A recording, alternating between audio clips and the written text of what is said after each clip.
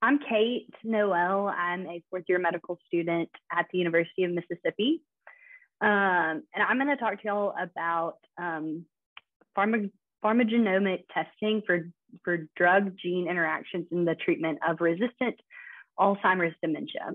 So pharmacogenomics is like a really new and emerging, exciting part of our world now. And it used to be very expensive to get this kind of testing for your patients, but now it's become a little bit more available.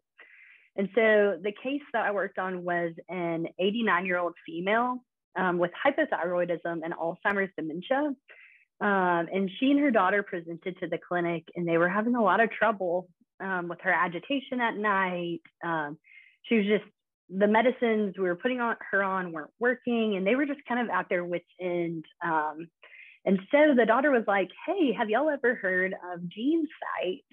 And we were like, "No, but we will totally look into it and see what it offers." And so, we had tried all of these drugs with her: mirtazapine, bupropion, olazapram, and sertraline. And it's like, sometimes they'd be effective at certain doses, and then it would not go as well. And so we're switching up all the drugs all the time. But GeneSight, we were able to send in a swab for her. It's very easy. You just have to make a profile as a provider with them, and you can send in a swab, and they're able to send back some data about her different CYP enzymes and her metabolism of certain drugs. And we found out that she was a poor metabolizer of CYP2D6, that she was an intermediate metabolizer of CYP3A4, and an ultra rapid metabolizer of CYP1A2. And so this kind of showed us that we needed to put her on a higher dose of sertraline.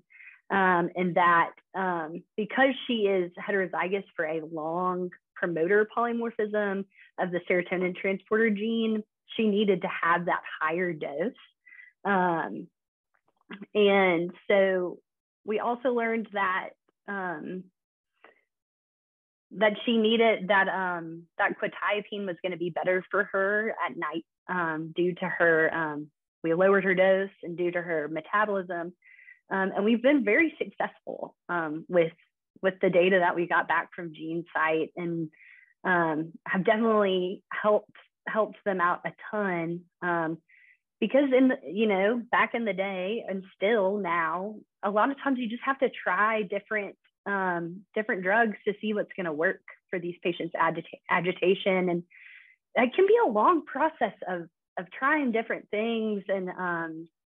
And with GeneSight, we're able to get this data back and really, change these people's lives for the better. And the great thing about GeneSight is that it's covered by Medicaid, by Medicaid, most commercial insurances, and Medicare Part B.